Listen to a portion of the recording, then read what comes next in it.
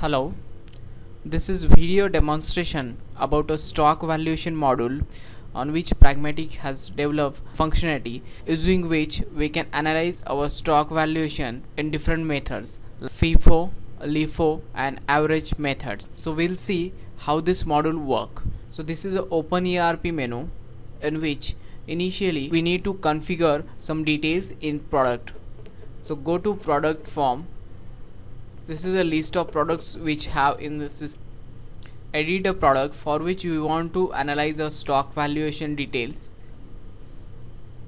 and you can see here stock valuation method which helps to calculate a stock valuation by different methods as a FIFO, LIFO or average method. So as per a requirement we can select a method which for which we want to see a stock valuation, like average method, FIFO or LIFO. So we'll see for an average method. So just select average method and save this product. So next watch. So this stock valuation module helps to track a history for the stock valuation, and this module also helps to provide a facility to see a stock valuation by monthly and yearly. So as per a required period we can see a stock valuation. So we'll create one purchase order. So go to purchase management menu in which we have a purchase order. Okay, for this we select a product Sonex watch in which we selected stock valuation method as an average, enter a quantity and confirm this order. So now my order convert to purchase order. So invoice is waiting for validation and reception is created. So go to reception, product in 25. So go to a picking list. So this is a input picking list for my purchase order 32, in which you can see a Sonex watch for a quantity. Just process it, validate your product to process. So now we can see that this input picking list is in a state of done. So now go to a warehouse menu in which we can analyze our stock valuation. So in a warehouse management stock valuation menu, click on this. So in which we have the stock valuation details. So when we click on stock valuation we can see here a stock valuation line is automatically created for this product. I have selected a average method.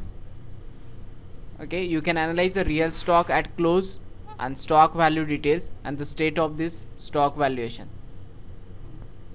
When we edit this stock valuation line is created for this record, for this incoming shipment 025, and we can analyze here average price for this stock valuation and the stock value price.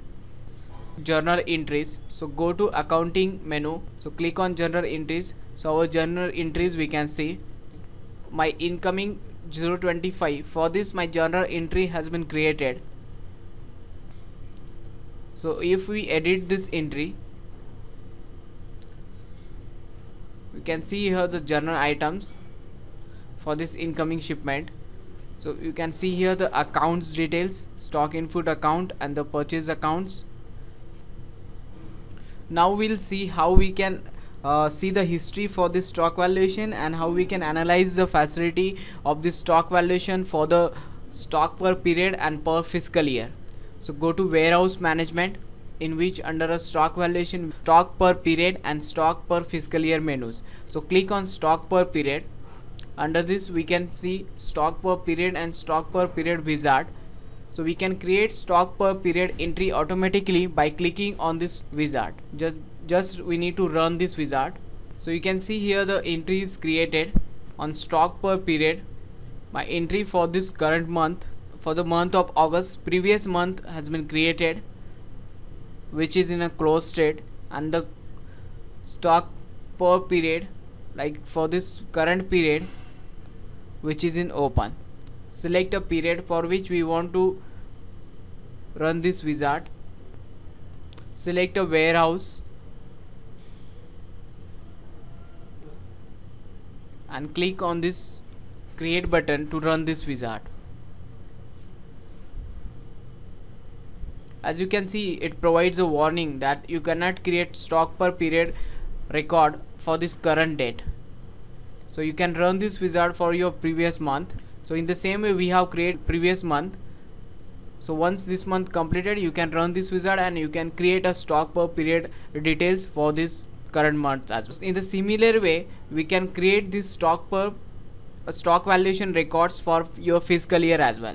So in the same way, we need to run a fiscal year wizard and we can create stock valuation entries for this year as well. So in this way, we can see and analyze our stock valuation in different methods, FIFO, LIFO and average, by using this stock valuation module.